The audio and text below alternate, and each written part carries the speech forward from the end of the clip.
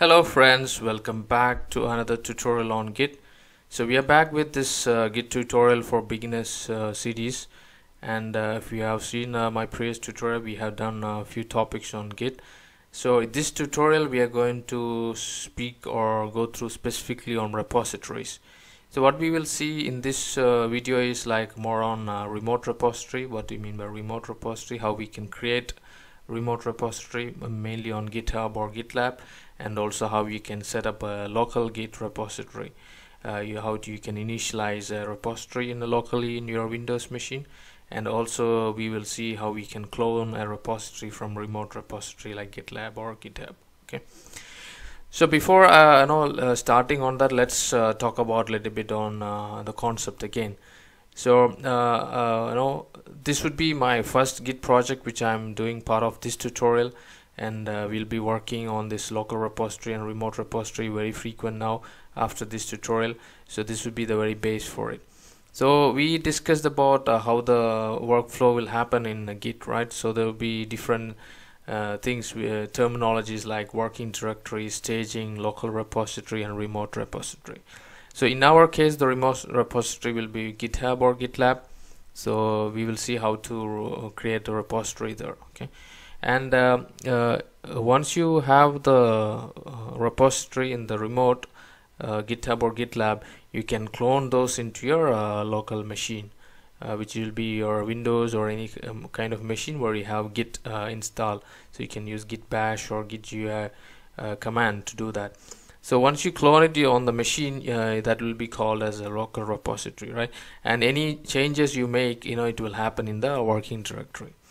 So once you make the changes, you have to add those changes into the staging area. So you need to add those changes. So, but it will not directly go to the local repository. You need to add those, otherwise it will be still in the working directory. So once you add those changes into the staging area, then you have to commit those changes to move it to the local repository. So once you have it in the local repository, then you can push it to the remote repository, so that all the changes you have done will be replicated on the remote repository itself. So these things we can do it with a few commands. So we will see all those things in the upcoming tutorials, but this is how the basic workflow will happen. So if you don't know how the workflow will happen for Git, I just want to share that. So let's see first in this tutorial how to create a remote repository. Then we'll see what do you mean by local repository, and then we will move on step by step. So before I move on, I have a request, or kindly subscribe to my channel. If you are new to my channel, or if you have not subscribed yet, I would request you to click on the subscribe button. Also kindly like the video, share and comment. So if you are using a Windows machine, and if you have a folder where you want to save your files of your development activities, for example, I have a folder called first project. So in similar way, like if you have web development, if you have a lot of files, this is a blank file, okay, because I don't want to show you what actually will happen. This can be a folder where you have a lot of existing file or already developed project. Okay, so what I will do is since we already installed Git on this machine, if you don't know how to do this, please check my previous tutorial. I will link it to the video description. There we have installed Git, and we have something called Git bash, right?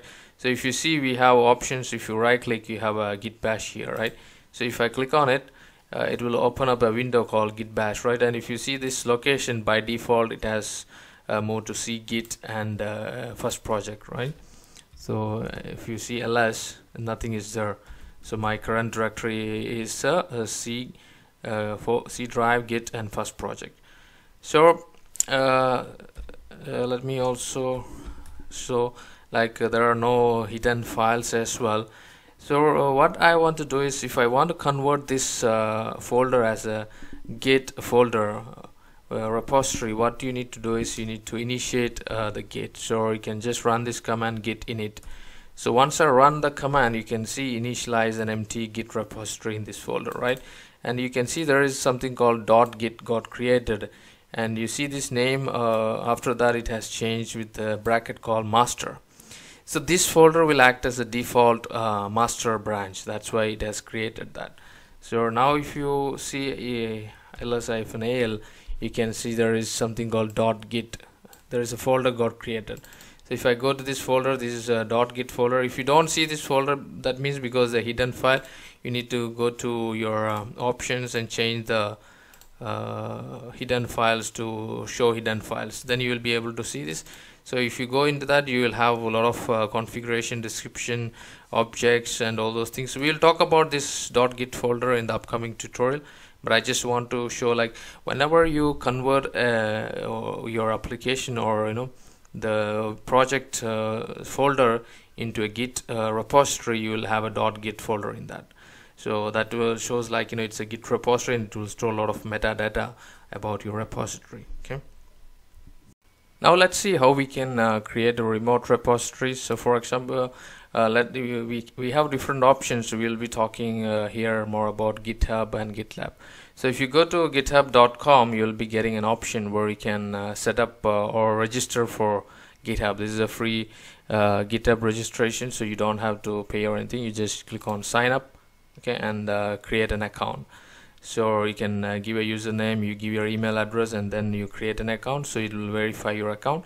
Since I already created, I'm not going to do it here. Okay, and the same way, like if you go to about.gitlab.com, you can click here, try GitLab for free, and you will also have an option start free trial. So don't worry, these are all free account where you have enough option to make use of it to create public and private repositories. So here also you give your details and just register for GitLab. So once you register in GitHub or GitLab, so it will be like this. So I have already logged into GitHub. So this is my GitHub repository where I have linked this for a lot of my tutorial in the video description, so you'll be knowing about this. So I have a lot of repository here where I have created.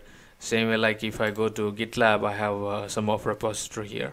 So to create the repository, it's very simple. In GitHub, you just click over here, the new, and you just give the details, the repository name, whether it should be public or private, and you can add a readme file, git ignore, choose a license, and you can create it. And the same way, like for GitLab, let's create a new project. Okay, and you have a blank project, or from template import project. So I'll go for a blank project.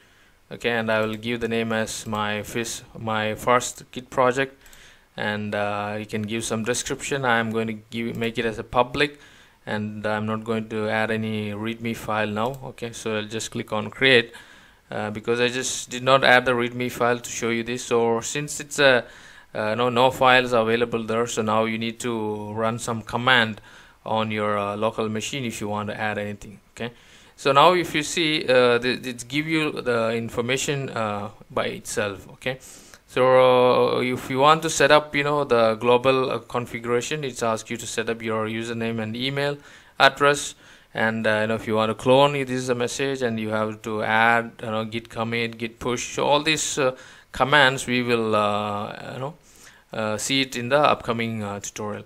So what I will do is I'll want to clone this one first. Okay, so I'll just copy this command.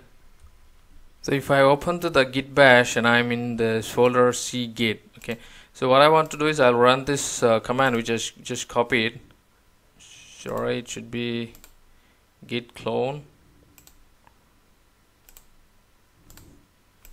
Okay, so the command would be git clone and the git repository which I want to clone. So I'll enter it. So you can see cloning. So now it's asking for you for some authentication, so you can just click on yes. Okay, I think this is because as I mentioned, it's the first time you need to add that username and password. So let's do that. So let's set up the configuration, global config first.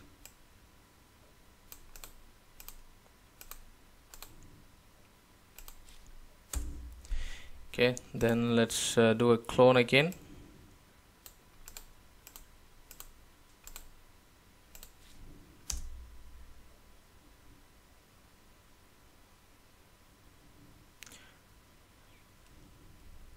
Okay, let's do one thing, because I think this what we are using here, it's SSH. So let's use this HTTPS. Okay, so I will use git clone and HTTPS. Let's see what it does.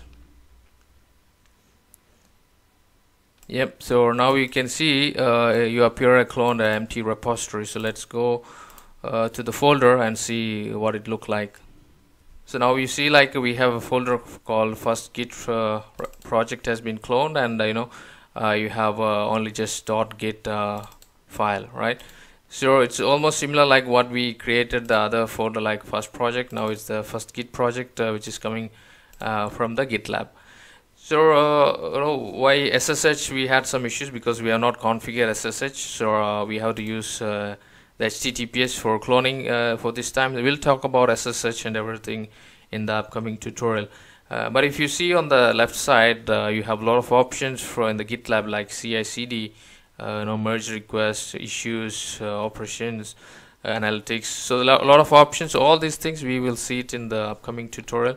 We just wanted to show you like how we can create a remote repository and how to clone it, and how a local repository will look like.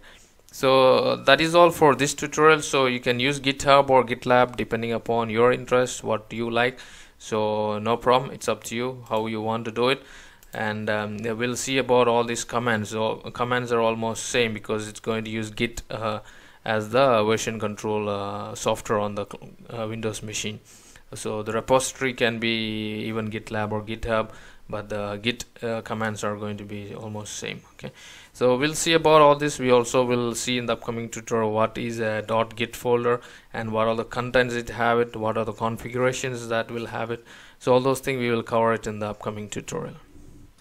So that is all for this one, and I hope this tutorial is informative for you.